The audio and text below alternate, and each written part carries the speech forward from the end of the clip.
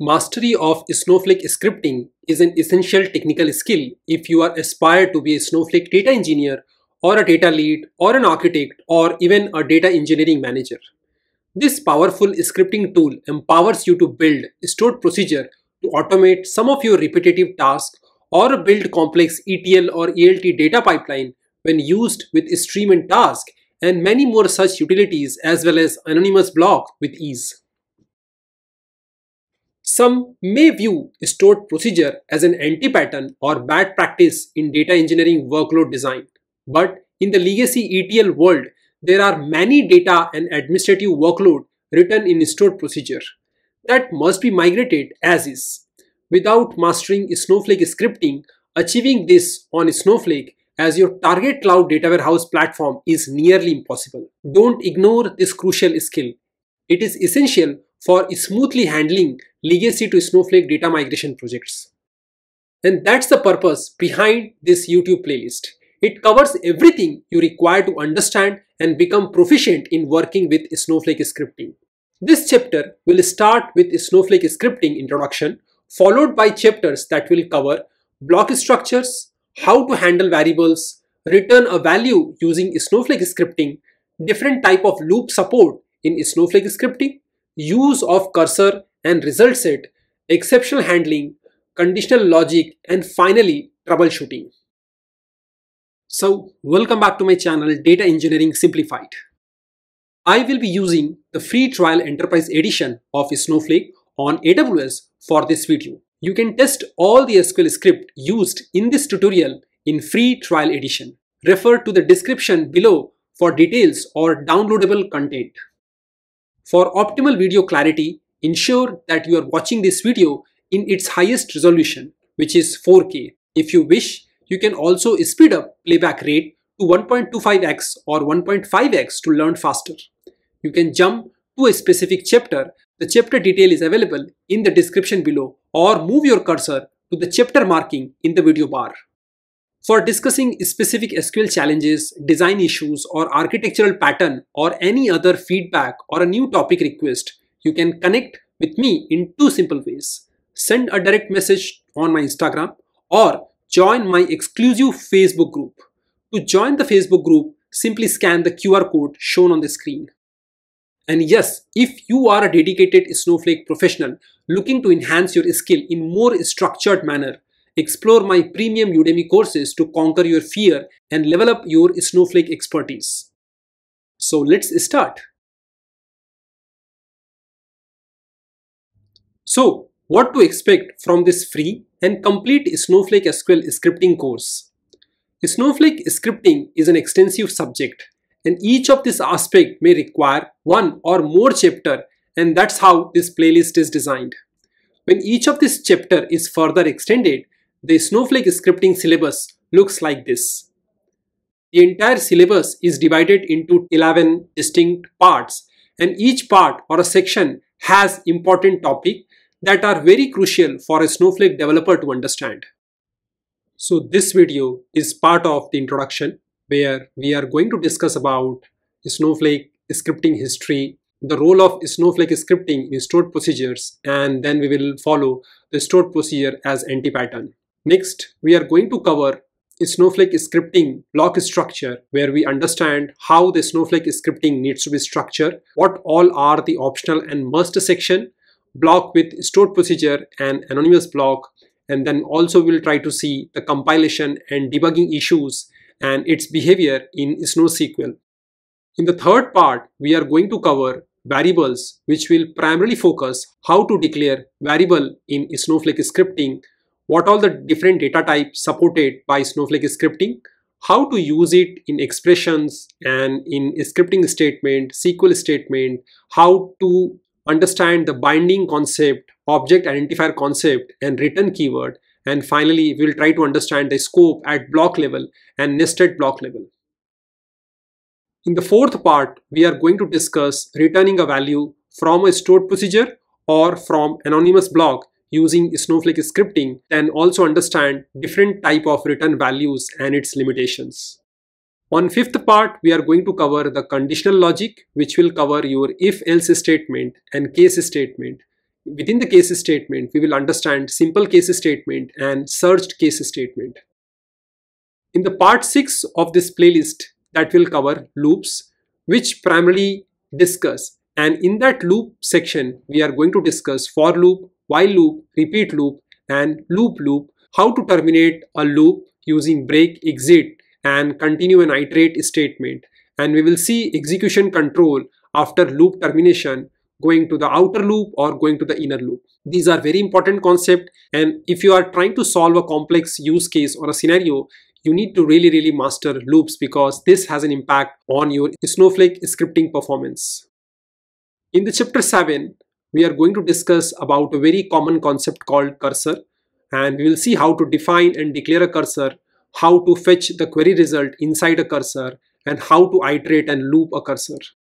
Then we will also touch upon a topic called result set, and we will see how to access a result set, and we'll see the difference between cursor and the result set.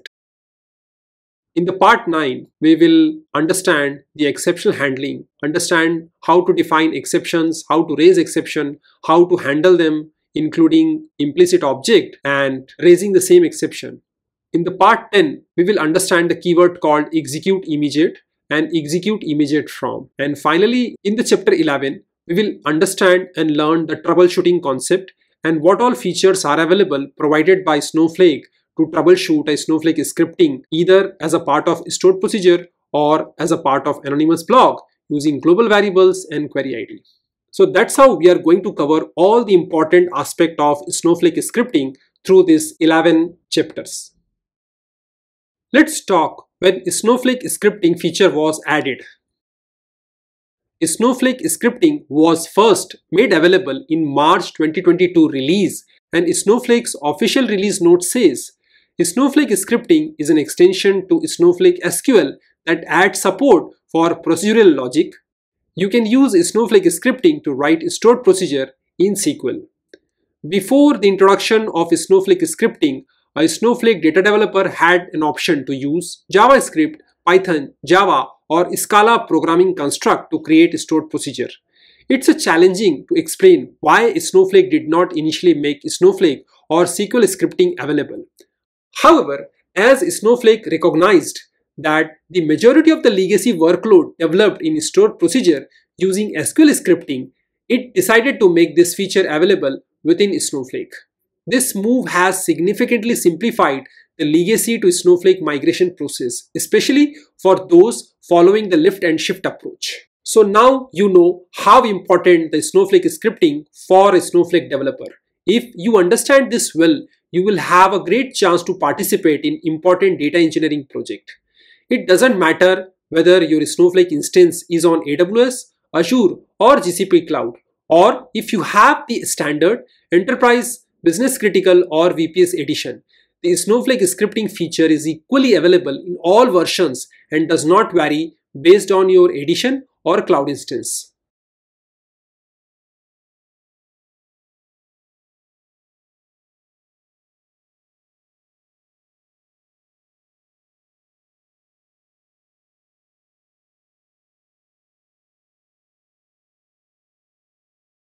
If you are not sure when to write a stored procedure using Snowflake scripting or unable to find an idea, let's discuss a couple of them before diving into our tutorial. Here is an example of a stored procedure written in JavaScript shown on the left side of the screen, and the same logic is written in Snowflake SQL scripting shown on the right side. We don't need to go deep inside the logic, but both these stored procedures perform the same operation and return the same result. But if you pause and look into both the script, the SQL based script looks much simpler, easy to understand, and cleaner. Even a business analyst can tell what's happening in this logic. It is obvious that if you and your team member are more comfortable using SQL script and don't want to bring another tech stack in your data project, going with Snowflake scripting is a natural choice. JavaScript or Java or Scala bring a lot of flexibility while writing stored procedures in Snowflake, but it also adds additional complexities to your data project. It also does not get compiled when stored procedures are created. It is done when it is executed having a call keyword. However, the Snowflake scripting, if there is any syntax error during the creation of the stored procedure, the Snowflake engine will throw compilation error, and this is a huge advantage and saves a lot of development and execution effort.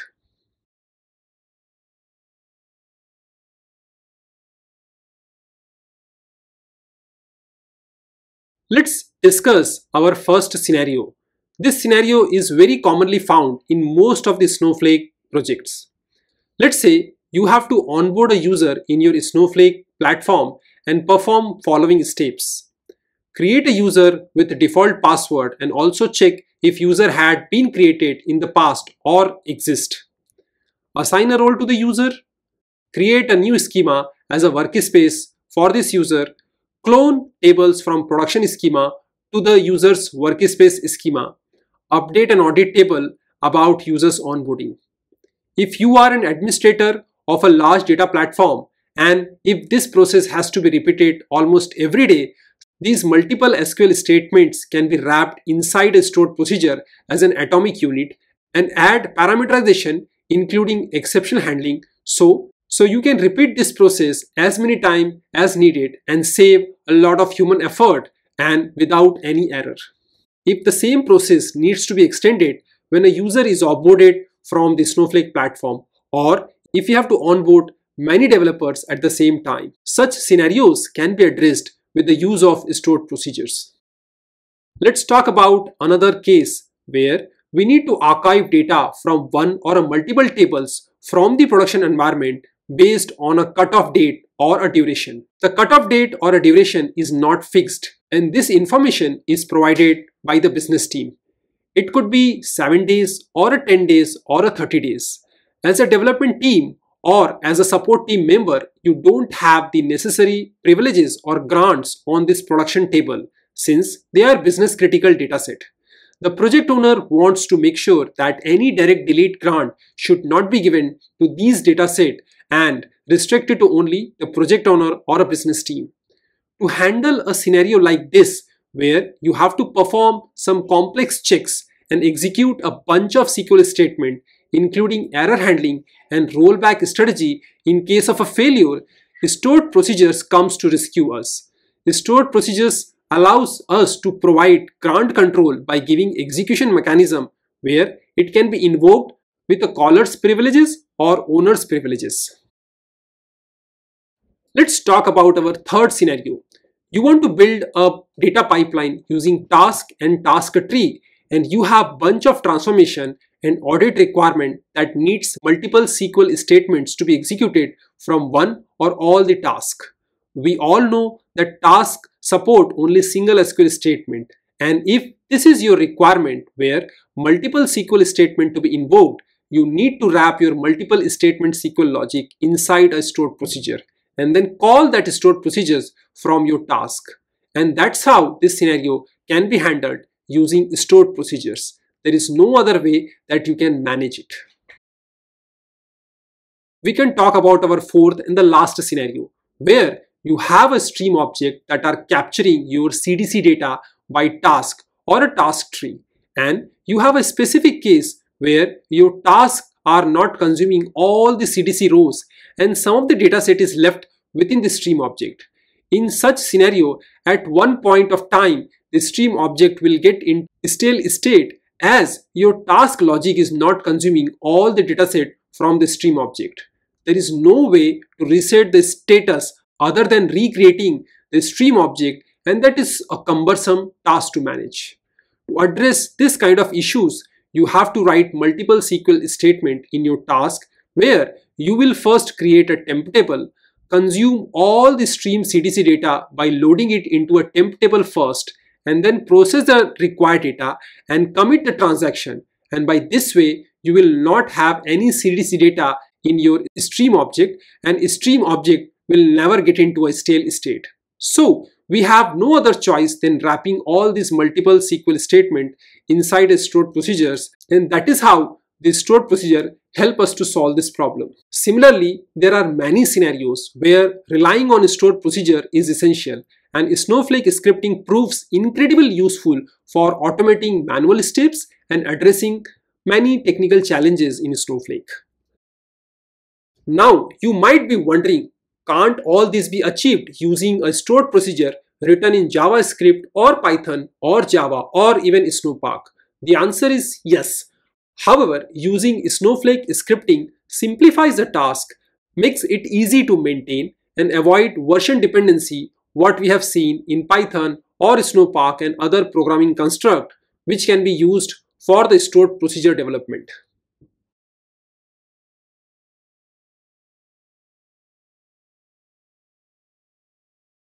We have understood the significance of Snowflake scripting and how it enables the management of various scenarios and cases through stored procedures.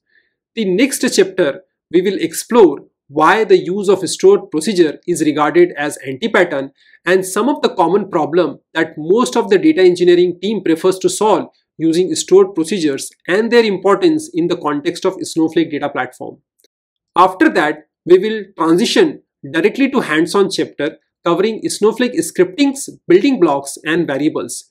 If you prefer to skip ahead to the practical section, please feel free to do that. All the links for the future chapter is available in the description section below. I hope you got something valuable from this video. If you did, please hit the like button. Your support not only recognizes the work behind this free content, but also helps others to discover this playlist. And if you think it can help someone else in your team, feel free to share. Thanks for watching, and let's spread the knowledge and growth together.